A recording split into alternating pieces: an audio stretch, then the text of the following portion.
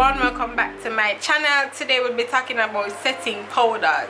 Yes, alright, so this video is going to just be a quick and very quick rundown of 4 setting powders that I have to show you guys in my collection. Just gonna talk about them because sometimes when you are not a makeup artist and stuff like that, you just want the product that works, right? You don't want to be doing the trial and error thing. You just want to know which product works, and that's the one you want to get, right? So let me just go through them. Alright, so yeah, without further ado, let's get started.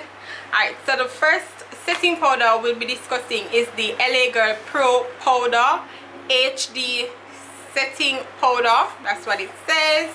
Alright, and this one, it's a white powder.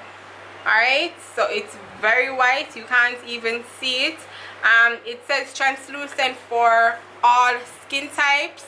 Alright, so this was the first powder that I bought when I knew nothing about setting powders, and to be honest, I did not like this. It's still not my favorite at all. This powder, if it is that you're going to take flash photography, you're going to get a flashback with this one for sure. It does leave that white cast on your face, but I like the powder if you're not going to use flash, right? It's very finely milled, and whatever color you have, a concealer you have under it, that's the color that it's going to be. Alright, so it's not gonna give you like a yellow finish or anything like that. So it's just translucent as long as you do not use flash. Alright, so that's that one.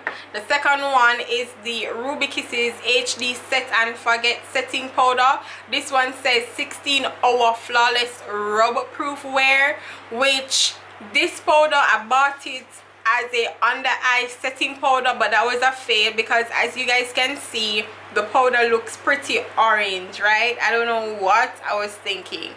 So this one was a no-go for a under eye setting powder. They have, I think I saw 2 other shades, a translucent shade and then another yellow shade. This one is in the shade Rich. Alright, so it was a no-go for under eye setting powder for my complexion. However, I do use it as an all-over setting powder. It's good for that.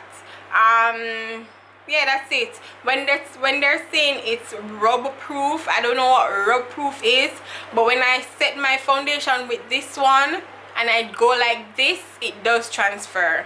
Alright, so I'm not sure what they mean by rub proof because the product will move. Alright, so the next one I'm going to talk about is my Black Opal Deluxe finishing powder, and you guys, this one is one of my favorites. It has the slightest dust of like shimmer to it.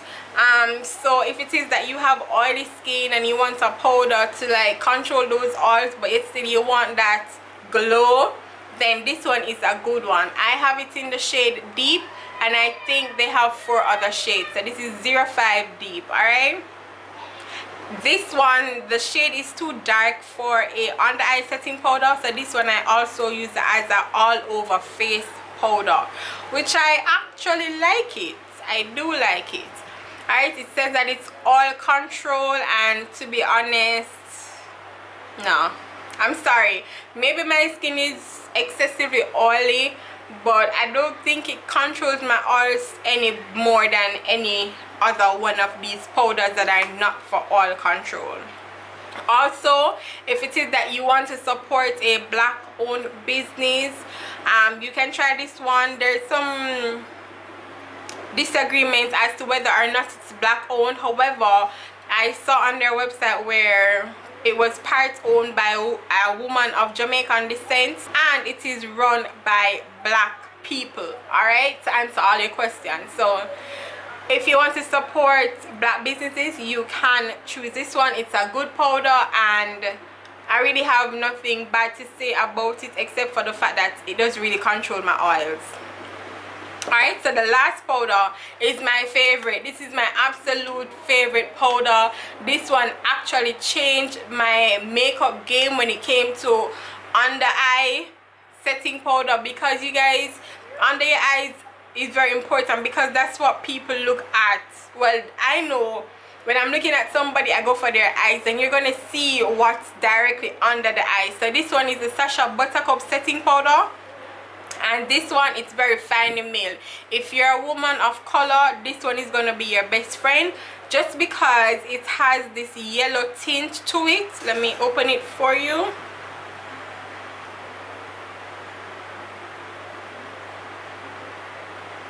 Alright, so it has a yellow tint. It doesn't leave a flashback.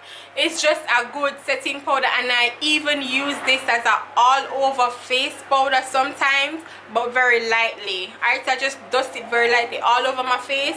When it comes to baking though, I do not bake with this one for too long, just because I have dry under eyes. So this will dry out my under eye area and make it look terrible. So I just take my beauty sponge and dab it into my skin. Most of the times, if I'm going to try and bake, I just bake with it for like a minute and just dust it off. Alright, but this is my favorite of all the 4 that I have, and if I should rate them in terms of my favorite, it would go in this order. So the Sacha Buttercup would be first, then the Black Opal, then the Ruby Kisses, and then the LA Girl. Alright, Satin LA Girl Pro Powder.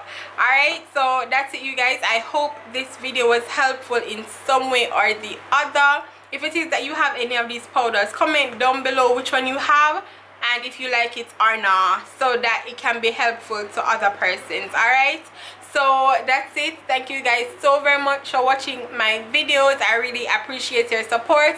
Please remember to subscribe if you have not already. We are wait upon. Like the video if you do, and share guys. I would appreciate it greatly. Alright, so until next time you guys, take care.